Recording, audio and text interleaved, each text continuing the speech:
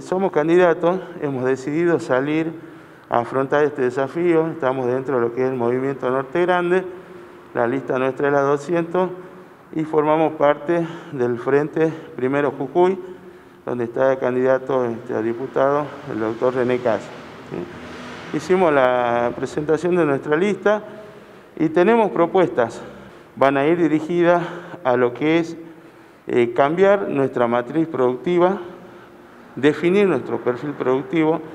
porque entendemos que tenemos que atraer inversiones del sector privado y fortalecer a nuestros comercios que están bastante alicaídos, sobre todo con el cobro de algunos tributos que nosotros consideramos que es distorsivo.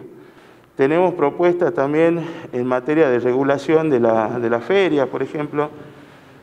Nosotros no estamos de acuerdo con que la feria mayorista, en la feria mayorista se comercialice cualquier tipo de productos, sino simplemente que sea del rubro fruti-hortícola y comestibles esenciales, porque acá tenemos grandes distribuidores que están pagando alquiler, que están pagando los servicios públicos, que están generando puestos de empleo y no podemos permitir que vengan personas que comercializan en la informalidad. De la mano del sector privado vienen los puestos de trabajo genuinos. Por eso digo que nosotros en el Consejo Deliberante queremos instaurar este tipo de debate, que sean estructurales, hacer una especie de refundación de lo que es Palpalá,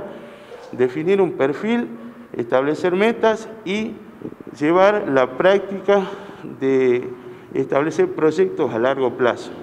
con cumplimiento en corto y mediano plazo de objetivos. Esa es la idea que tenemos, proponer normas marcos para darle al Poder Ejecutivo la responsabilidad de ir alcanzando esos objetivos, como las herramientas también para llegar a los mismos, ¿no?